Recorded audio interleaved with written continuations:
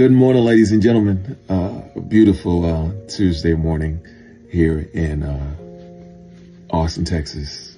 This is day 1050 of the 3+ Minutes of Planks Challenge. And as always, I am filled with gratitude. Thoughts on my mind. It's just a little before 1 a.m. In the morning. And I haven't been able to go back to sleep since I got back to Austin. Got back to Boston about 10:30ish, and actually I've been sitting here watching this movie called Fireproof, and getting a lot of God winks from it. Anyway, thoughts on my mind this morning. I talked about this a little bit in the last 3 days. Went with a friend of mine, Ben, to assist him this weekend on some tailgating events for his company, Sports Fan Experiment. And I wasn't exactly sure it was something that I personally would have wanted to do, but the idea for me was just to be of service. And so I did it. There were some really amazing moments. Like in the last 3 days, I've had some of the most incredible moments in just a single little bit, this small fraction of time. Like it's so much that I really can't explain it all. But I'm going to talk about one particular experience, and it's the last one. The last interview we did before we left Arlington to make our way to Austin was with a gentleman named Hondo. Hondo was going to the Texas Rangers game versus the Yankees.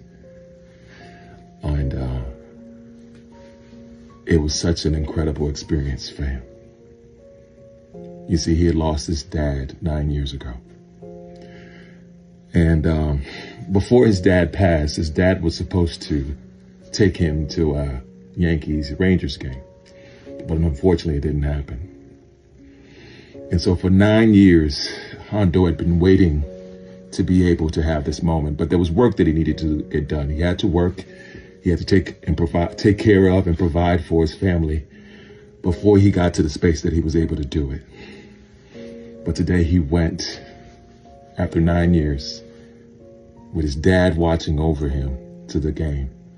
Now, Hondo's a Rangers fan, but his dad's a really big Yankees fan. And even though he was a Rangers fan, he was the only person that we interviewed, at least Ranger fan, that actually wanted the Yankees to win to honor his dad. Unfortunately, the Yankees won 8-4.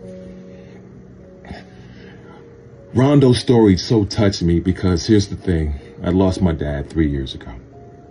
And there's something that I do every time I think of him, especially when I think of 10/10, which is my dad's birthday.